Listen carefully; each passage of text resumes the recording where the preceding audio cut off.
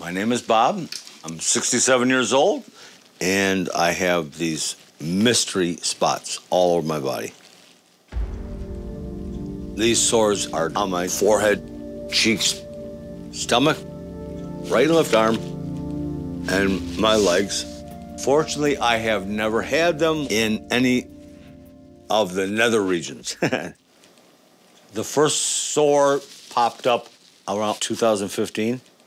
I fell, had an accident, broke my arm, and I had a huge infection. I fell on something that transferred to my skin. I believe that it is a live organism that travels through my body to propagate. They literally make little tunnelways. I've been to 7 skin doctors. My first dermatologist stated that I was suffering from something called parasite psychosis, which is imagining that you have something crawling underneath your skin that would cause you to scratch, itch, and possibly even cut your skin. Hearing this doctor and others that followed him say that you don't have all your marbles, that you're not all here, is very aggravating. They seem to have a preconceived notion about people who have marks on their skin, that they're doing it to themselves, but there's absolutely no way. When every single doctor that you look to help you, to save you, they refuse to do anything. It makes me lose faith in the medical industry. I don't necessarily feel hopeless, I feel helpless. This skin condition affects my relationship so much. I have not been in the same bed with Laura in over 7 years because if this could be contagious, I can't risk her getting this. This condition has taken away the tenderness, the intimate life, and that's more painful than these sores could ever be. The longer I go with no answers makes me very upset.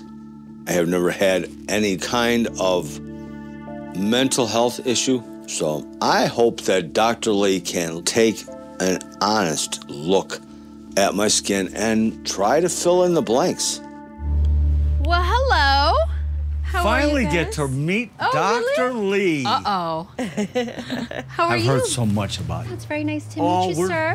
We're a bit... Nice to meet you, Nice too. to Aren't you meet- lovely? Who is this? Is this your better half? This is my girlfriend of over 23 years.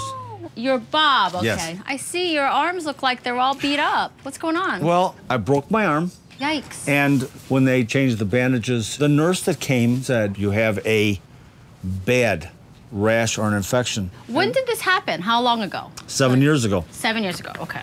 It has spread and spread. I believe it's maybe a parasite that had gotten in there, like what dogs would get, and animals would get, like a skin mite, where it Okay. gets into your skin, it irritates. Well, you and know, humans get mites too. Sure. There's scabies, which is very Sure. specific for humans. I've seen countless dermatologists. Everyone has told us this is an imaginary type thing. Well, it never goes away.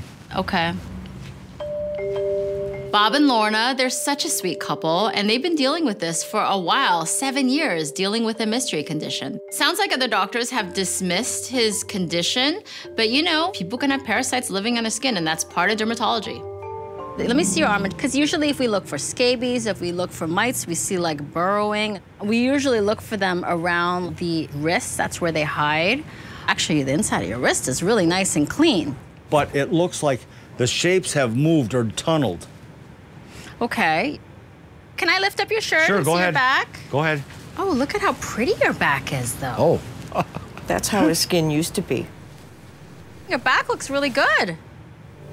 After taking a look at his skin, I can rule out scabies because usually you present with a rash in particular distribution. But there are some signs and symptoms that he's showing that makes me think and look in a different direction. I know, you know, you feel that there are parasites there, but I don't really have any evidence of that. I would love if you would just put it under a microscope to see if there's a organism that is in there. That's all Okay. that I want. That's all he wants. Yeah, because if you say we can there's do that, nothing, but what if I say there's nothing there? Okay, well, let's try that then. Okay. Okay, you can look at it yourself and see what you think.